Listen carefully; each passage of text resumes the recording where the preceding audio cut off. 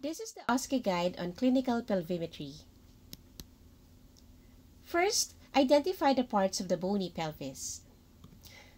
So we have the ilium, the pubis, the ischium, the symphysis pubis, the sacral promontory, sacrum, and the coccyx.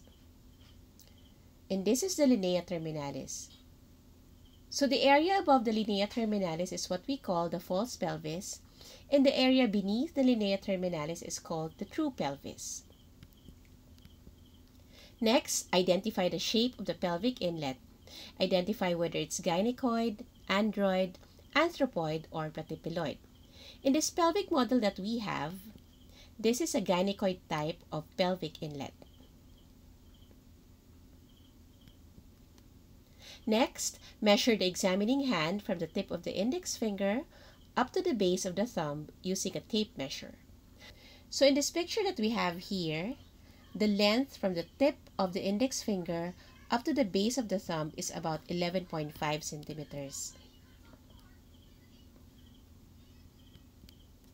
So now we evaluate the pelvic inlet. Now, the only way by which we can clinically assess the pelvic inlet is by measuring the diagonal conjugate. So we measure the diagonal conjugate by introducing the index and the middle fingers under the symphysis pubis and reaching for the sacral promontory. Now note where the inferior border of the symphysis pubis touches your examining hand, which is right here. Note also that in this video, the examining fingers can hardly reach the sacral promontory. Next, we have to report the findings for the pelvic inlet. Clinical pelvimetry findings for the pelvic inlet can be summarized as follows. So if the pelvic inlet is adequate, we can report it as diagonal conjugate more than 11.5 centimeters, or sacral promontory cannot be reached.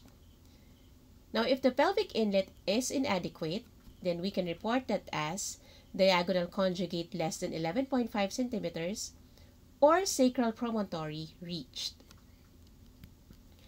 Next, we evaluate the midpelvis. So here are the steps to evaluate the midpelvis. First, we check the sacral curvature. Then measure the sacrosciatic notch. And normally, this should accommodate 2 finger breadths. Next, we have to palpate the ischial spines. Note whether it's blunt or prominent. Then measure the bispinous diameter.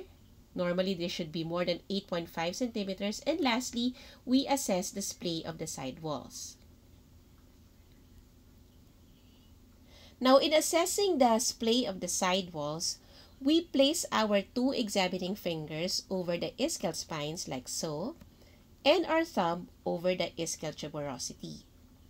Now, if the ischial tuberosity is lateral to the ischial spines, then that is what we call a divergent pelvic side wall.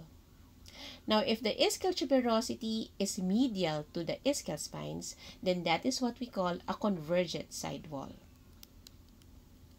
Now, the clinical pelvimetry findings for the midplane can be summarized as follows.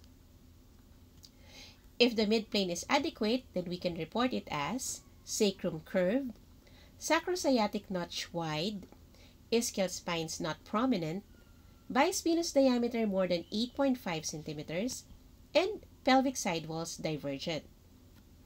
If the midplane is inadequate, then we can report it as sacrum straight or shallow sacral concavity, sacrosciatic notch narrow, ischial spines prominent, interischial diameter less than 8.5 centimeters, and the side walls are convergent.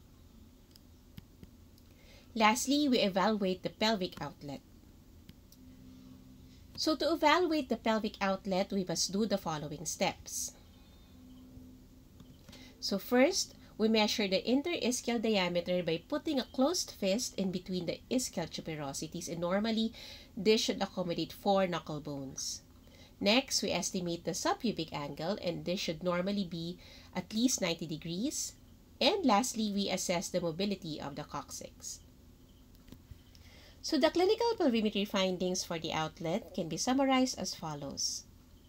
So if the outlet is adequate, we report it as intertuberous diameter more than 8.5 centimeters, subpubic angle more than 90 degrees, or we can also say wide subpubic angle, and finally, coccyx is movable. Now, if the outlet is inadequate, then we report it as intertuberous diameter less than 8.5 centimeters, subpubic angle less than 90 degrees, or narrow subpubic angle, and finally, coccyx not easily depressed or coccyx not movable. Thank you for watching this video.